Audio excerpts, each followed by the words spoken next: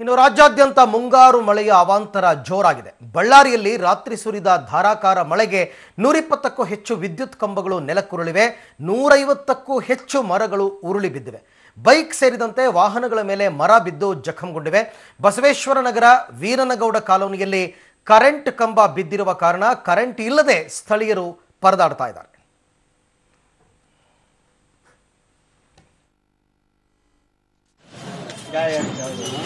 ಮನೆಯವ್ರದಲ್ಲ ಆ ಮನೆಯವರು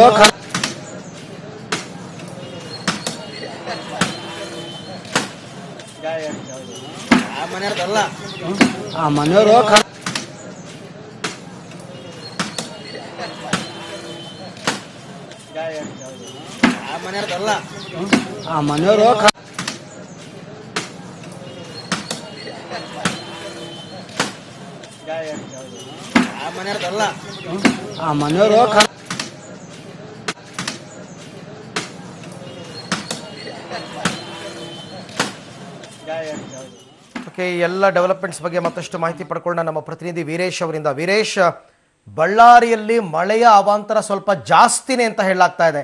2-3 ದಿನಕ್ಕೆ ಇಷ್ಟೊಂದು ಅವಾಂತರನಾ ವೀರೇಶ್ ಬಳ್ಳಾರಿನಲ್ಲಿ? ಹೌದು ಅರವಿಂದ್, ಬಳ್ಳಾರಿಯಲ್ಲಿ ಎಂದೂ ಕಾಣದಂತ ಮಳೆ ನಿನ್ನೆ ರಾತ್ರಿ ಸುರಿದಿದೆ ಅಂತ ಹೇಳಿದ್ರೆ ತಪ್ಪಾಗ್ಲಿಕ್ಕಿಲ್ಲ ಅಂತ ಹೇಳ್ಬೋದು. ನಿನ್ನೆ ರಾತ್ರಿ ಸುರಿದಂತ 2 ಗಂಟೆಗಳ ಧಾರಾಕಾರ ಮಳೆಗೆ ಭಾರಿ ಗಾಳಿ ಮತ್ತು ಮಳೆಗೆ ಸಾಕಷ್ಟು ಅನಾಹುತ ಸೃಷ್ಟಿಯಾಗಿದೆ. ನಿನ್ನೆ 2 ಗಂಟೆಗಳ ಅವಧಿಯಲ್ಲಿ ಸಾಕಷ್ಟು ಅನಾಹುತ ಸೃಷ್ಟಿಯಾಗಿರೋ ಹಿನ್ನೆಲೆಯಲ್ಲಿ 100ಕ್ಕೂ ಅಧಿಕ ಮರಗಳು ಮತ್ತು 100ಕ್ಕೂ ಅಧಿಕ ವಿದ್ಯುತ್ ಕಂಬಗಳು ಬಳ್ಳಾರಿ ನಗರದಲ್ಲಿ ನೆಲಕ್ಕುರುಳಿವೆ. ಈ ಹಿನ್ನೆಲೆಯಲ್ಲಿ ಕಳೆದ ರಾತ್ರಿ ಇಡೀ ಬಳ್ಳಾರಿಯಲ್ಲಿ ವಿದ್ಯುತ್ ಸಂಪರ್ಕ ಇಲ್ಲ. ಸಾಕಷ್ಟು ಮರಗಳು ನೆಲಕ್ಕುರುಳಿದ ಹಿನ್ನೆಲೆಯಲ್ಲಿ ಸಂಚಾರಕ್ಕೆ ಸಾಕಷ್ಟು ಅಡ್ಡಿ ಉಂಟಾಗಿದೆ ಒಂದ್ ಕಡೆ. ಇನ್ನೊಂದ್ ಕಡೆ ಮನೆಗಳ ಮೇಲೆ ಮರಗಳು ಉರುಳಿ ಬಿದ್ದಿರೋ ಹಿನ್ನೆಲೆ ಜನಜೀವನ ಅಸ್ತವ್ಯಸ್ತಗೊಂಡಿದೆ ಅಂತ ಸಾಕಷ್ಟು ಅನಾಹುತ ಈ ಮಳೆಯಿಂದ ಸೃಷ್ಟಿಯಾಗಿದೆ. ಮತ್ತು ಭಾರಿ ಗಾಳಿ ಬಿಟ್ಟಿರುವ ಹಿನ್ನೆಲೆಯಲ್ಲಿ ತಗಡಿನ ಶೆಡ್ಗಳಾಗಿರ್ಬೋದು ಮತ್ತು ತಗ್ಗು ಪ್ರದೇಶದ ಮನೆಗಳು ಸಹ ತಗಡುಗಳೆಲ್ಲವೂ ಸಹ ಹಾರಿ ಹೋದ್ರೆ, ಇನ್ನೊಂದ್ ಕಡೆ ತಗ್ಗು ಪ್ರದೇಶದ ಮನೆ ಸಾಕಷ್ಟು ನೀರು ನುಗ್ಗಿದೆ ಅಂತ ಹೇಳ್ಬೋದು. ಅರವಿಂದ್, ಬಳ್ಳಾರಿ ಜಿಲ್ಲೆಯ ಯಾವ ತಾಲೂಕಿನಲ್ಲಿ ಈ ತರ ಹೆಚ್ಚು ಮಳೆ ಆಗಿರುವಂತದ್ದು?